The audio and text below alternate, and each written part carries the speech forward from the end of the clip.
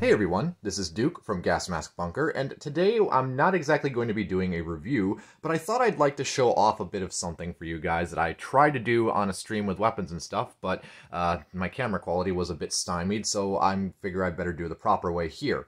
So today we're going to be taking a look at the internals of the improved powered air purifying respirator. But before I get into that, a little bit more on the history of these that I did not cover as well as the previous IPAPR review. So these were originally designed by Micronel or Safety Tech, who originally designed the C420. The IPAPR project stemmed from development in designing a 40mm SCBA regulator to use with the M45 and XM53 chemical biological masks for US SOCOM. They had ultimately realized that in order to create a hybrid SCBA setup, that instead of using a pneumatic Y-splitter that effectively cuts off the air and routes the blower air from the C420 into the mask, and then when the SCBA is turned on, it cuts it off. Instead of having a complicated system like that, what they should do is design an entirely new blower unit, which combines all the features of the C420 with a 40mm SCBA regulator that can simply strap onto the SCBA bottle and integrate with it. And that is basically what the IPAPR was. It was effectively taking that pneumatic Y-splitter, which could either have air going from the SCBA or the C420 mounted on the tank, and they basically crammed it all into one unit. However, the design was not really up to US SOCOM standards. I know that several companies managed to land an IPAPR contract. Micronel/Safety Tech was the first, but the next company to receive a contract was Draeger, and then ultimately Avon would adopt it as well. And Avon would go on to attempt to market the IPAPR as the ST-PAPR for law enforcement, but it wasn't exactly successful there, and they very well may have been selling off unused examples that were rejected from US SOCOM trials. The IPAPR has been seen in service with US SOCOM as late as 2011. I am unsure if they are still using them, but if I were to make a acute guess until further evidence is provided, they have more or less replaced it by this point with the Avon MP-PAPR and CS-PAPR units, which are obviously kind of Avon's response to, okay, we have this giant brick that weighs 3 pounds before it even has the filters on it, and we want to be able to streamline this, and so they basically made a flexible rubber spine that you screw the filters and an Avon Easy Air onto. I'm sure you can all look into what an MP-PAPR is. It's on Avon's website. But that's not what you came here to see, and I've rambled on as far as I've already should have been by now, but let's get into the actual disassembly. So, first step, pretty much a no-brainer. If you have canisters, unscrew them. Cap them for later if they're still serviceable, but obviously if you're actually using this for a CB threat, you would probably just dispose of these in the proper way. Most of you probably don't know about the caps that most blowers use. These are the green ones, but most blower units which have 40mm ports use cap lugs size 17S, and most of the ones you're going to find are the red ones, but you can find these in bulk for pretty cheap on eBay, so in case you needed a cheap supply of 40mm plugs, that's what you got to look out for. Anyways, let me cap off the other filter here. Not that I need to, because both of these filters are expired anyways, but it's best to show it off just for the sake of showing it off, I suppose. Then plug the blower. You don't want any dust and stuff getting into there, but I'm going to be disassembling it anyways, so even if there was, I could just remove it that way. Next, remove the outer cover, assuming that you have one on, which I'm pretty sure you should, assuming you have the unit, because the unit does not have any integratedly molded loops or any sort of accommodations to attach it to the blower unit or to the SCBA tank on its own. And there's a couple different types of these blower pouches for the IPAPR. This one is one of the Avon produced ones, I believe. I could be wrong on that, but I don't really know a manufacturer on the specific cover. Most of the ones that you're going to see in photographs are the MSA Paraclete ones, which I believe were experimental, but they sort of did a weird overlap where it just kind of folded over. There was like 2 flaps that folded and interlaced between these filter ports. I'll probably show it on screen, so I don't spend 5 minutes describing it. But nevertheless, let's get this out of the pouch here. So it's a bit tricky. What you want to do is kind of get your fingers underneath both of the canister port holes, and you kind of just pull on the bottom without bumping the camera, of course, and slide the unit off. And you kind of got to do it one at a time. So once you get one free, it'll hang up on the next, but once you get those 2 free, and I'm not showing it on camera very well, but you get the idea. You know what? Let's move these plugs. These are getting in the way. So, with that out of the way, with much wrestling, the cover can finally come off. Of course, you might have to do it a third time because, you know, it has 2 holes and you've passed over one port and it may just get hung up on the next. So that is the cover removed, and now you can see the bare unit itself. You can see, once again, Avon IPAPR single speed. There is a 3-speed version which Moulage is in possession of. I do not have it with me at this point, so I cannot show you, but maybe in a future review. And you can see the serial number on this particular example, as well as a part number, much like the C420s would have, which would identify which variant it is in a catalog. You can see the upper portion of the unit with the remote cable, which you would simply twist to the left. It's a standard Klansman connector, I believe. It's 7-pin, so any Klansman radio port, if you've ever handled one, is pretty similar to this. And then the hose, which it's a 40mm hose, it unthreads. But the other thing is this long tube, which I mentioned in the previous review, called it a tube cannula or whatever. This is actually part of the SCBA regulator. The Avon ones, as far as I know, are the only blowers that have this. The ones made by Micronel and Draeger, I believe, do not have this, because the Micronel IPAPRs, excuse me, they're really Safety Tech. The Safety Tech SCBAG, which is their designation for the IPAPR, they have their own regulator, which does not need this tube, and you can see it in the patent images here, where it's basically a much larger blower than the one, or larger regulator than the one Avon used, but ultimately Avon's was more compact, with the caveat that they stuck that long tube up the hose for whatever reason. But anyways, the other thing that you'll want to check into before cracking this baby open is remove both battery caps and assure that there is no batteries in there. I assume none of you want to get shocked when you're opening this thing up. But once that's aside, you're going to want to start from the bottom. And you have 1, 2, 3, 4, 5, 6, 7, 8, 9 of these little metal clips holding this thing together. There's no hidden screws like the C420. Just bust these little clips off and it comes completely undone. So I will attempt to show how to do that. And the best tool I found to use this is just a basic Swiss Army knife screwdriver. So you'll want to get that underneath the tab. Again, do it from the back. If you do it from the top here, it won't work because the tabs are a bit different. Because if you look closely at these, you can see that there's one side here that you can get a screwdriver under, while the other is just a hook. You're going to want to hook those onto the edge facing the longer portion, and luckily there's little slots that will definitely identify where these will go. You can't slide these around or anything, so a bit of a curious feature why they made it just all one surface, but you know, it is what it is.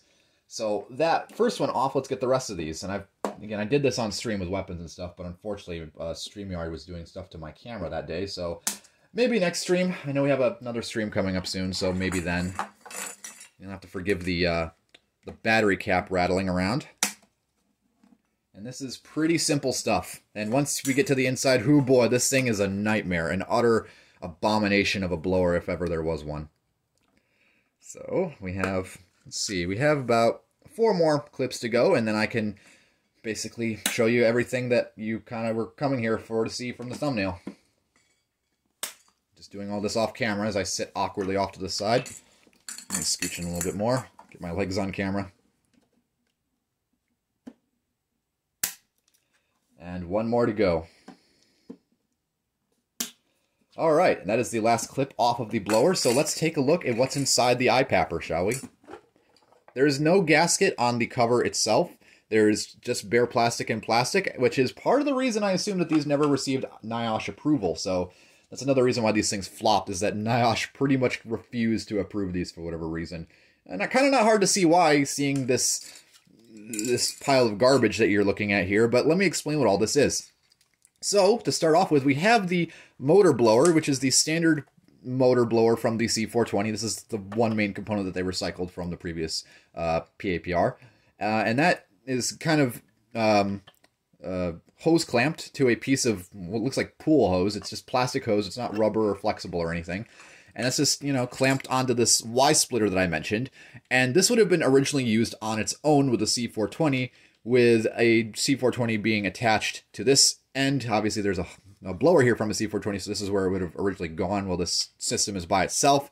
And then you have this little pneumatic actuator here, which when down here, you have an SCBA plugged in, and you have the SCBA turned on. That pressure coming into here is going to go through this little tube, up into this piston, and it's going to push this little lever here. And what that's doing inside the actual unit itself, if I can get the camera to see that, hopefully you can sort of see it moving there, but there is a little flap which basically moves out of the way from the SCBA portion and covers the blower so that no air from the blower is going into the mask, but the SCBA is taking over. And that's how that works, but unfortunately the Avon ones just don't really work because of the addition of this very odd pressure tube that's inside of the main breathing tube. So that's the main downfall with the Avon ones. The Micronel and presumably the Draeger ones did not have this feature. It's literally just because of the Avon compact demand valve that's in here, which is not the same as the ones for the ST53. The ST53 ones do not have a long tapeworm going into the mask, fortunately. Other than that, you can see other features throughout the background here. There is the variable switch that used to power on the blower, and on some models it would have been a 3-speed, but this one is a single speed. And obviously, as you can see, they sort of crossed out the additional 2 speeds, so it's just a single speed. Kind of weird to see a rotary switch single speed, but you know, it is what it is. Then you have the remote cable connection up there leading to the battery tube, and then you have wires going down here to the motor blower. And I bet some of you were wondering what this piece of 3M adhesive tape is on here, or this foam double-sided tape.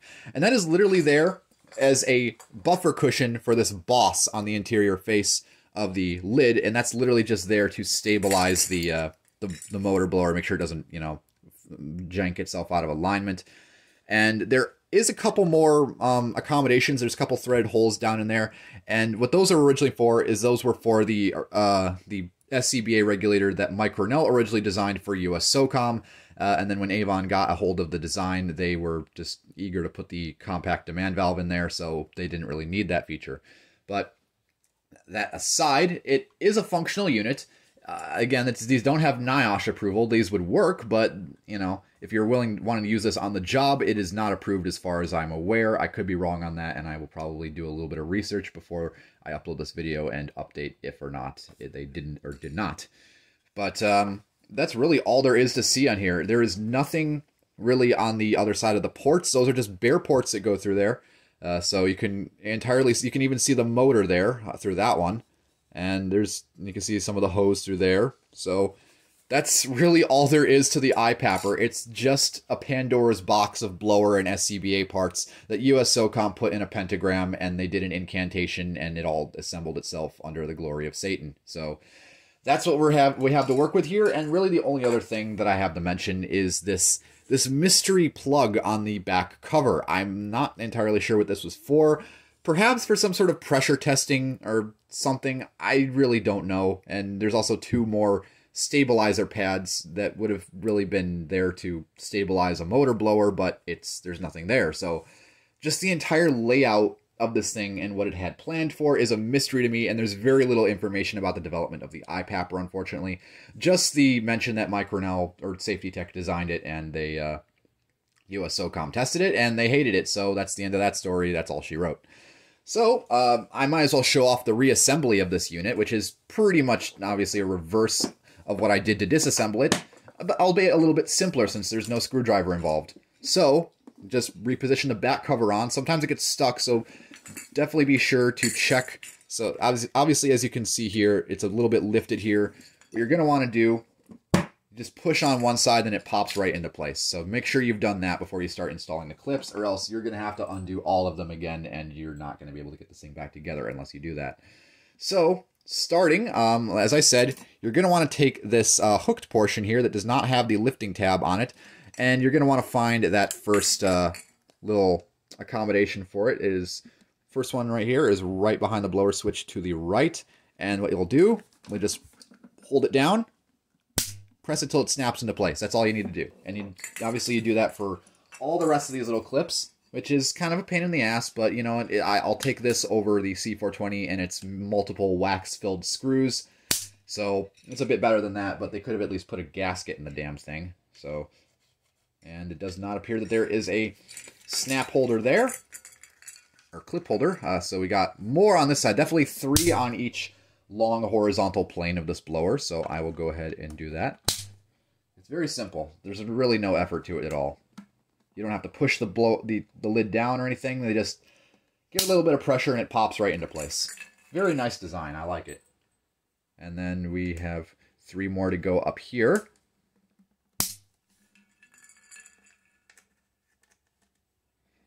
I suppose I could show off how to remove the hose cover, but that's pretty non-intuitive itself. But there is one little interesting feature about the hose cover that is that's worth showing off, or rather the hose itself. So, to undo the hose cover, really just undo the remote cable. It's held on with Velcro. And you have a strip here of Velcro, which is wrapped around the end of the hose itself. And undoing that, you can just tuck the remote cable underneath here and get that out of the way for the time being. And then you undo the other end. Now, in a lot of photos of the IPAPR, a lot of them will not have this hose cover here. And I should note that this is not fireproof as far as I'm aware. It could be. It may not be. I'm not entirely sure because there's no description of this really out there as far as I've seen. It is made of a very durable ripstop material, so maybe it could be fire resistant. I'm not sure. I don't see why it couldn't be, but I just don't have evidence to prove otherwise. I'm not going to take it all the way off just for the sake of making this video simpler, because I've rambled enough as it is. But what's amusing here is the way they've retained the remote cable is they've taken a standard C420 remote cable, they've spiraled it around the existing shorter hose, and then they've kind of zip tied it in place. You know, it works, but it's kind of silly to see that, you know.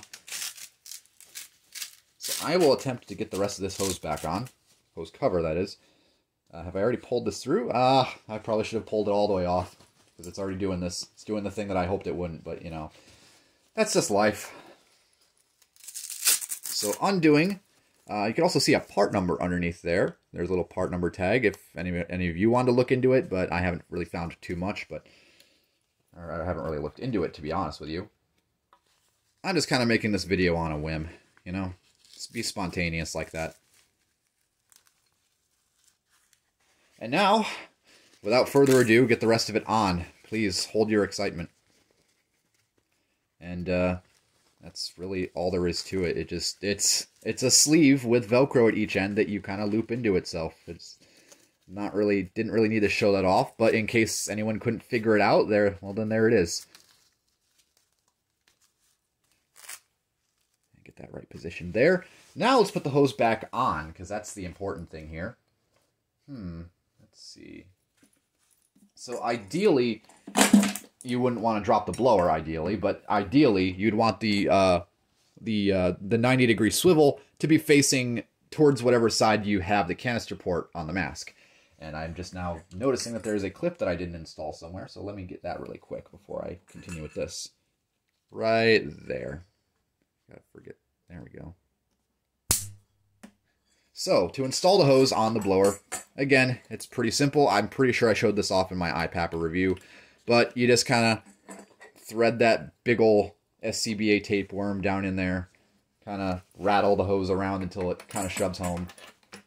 And again, you probably will want that 90-degree swivel to face the side that your mask has the canister port on.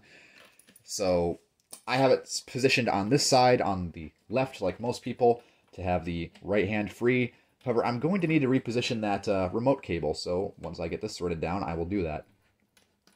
And it threads on righty-tighty, as always, if I can get the threads to catch. And I think it's going. There we go. So, now that that's in place, I will reposition the remote cable to over here, and align the little holes on the actual connector here with the pins. Again, if the camera would like to focus on that. There we go. So once the pins are aligned, push it down and rotate until it clicks. That's as simple as that. Get that hose cover down on there, and now we can reposition the blower cover. So with this one, and again, I'm eventually going to get one of the Paraclete ones from Retro Respirators, but today I have just this one to show off. It's a bit tricky, but once you get it on, it pretty much just kind of slides smoothly, aside from the canister ports, of course. So you'll obviously start at the bottom with this model, kind of rotate it and tug at it in various spots until it wants to cooperate. Misinterpret that or euphemize that how you will. Boy, let me start from the battery end, actually. There we go, that's going to be much better. Now, Just kind of push it over the edge until it dies, I guess. It's a bit fiddly, folks, if you haven't already noticed. There we go.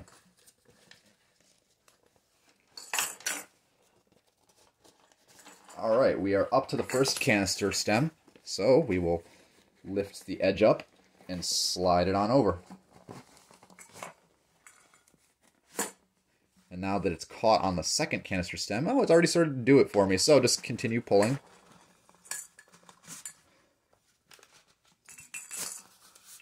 And then just press it all the way down, make sure it's aligned. Kind of rotate it into position.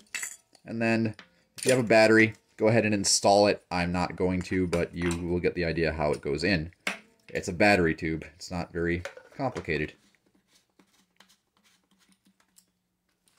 So now, obviously on these little D-rings here, this is where you would attach the straps to affix the blower to the SCBA bottle. But I don't have those right now. I do have the blower straps. I'm just not getting them on because I do not have a SCBA unit to attach to this, but hopefully eventually I will get one.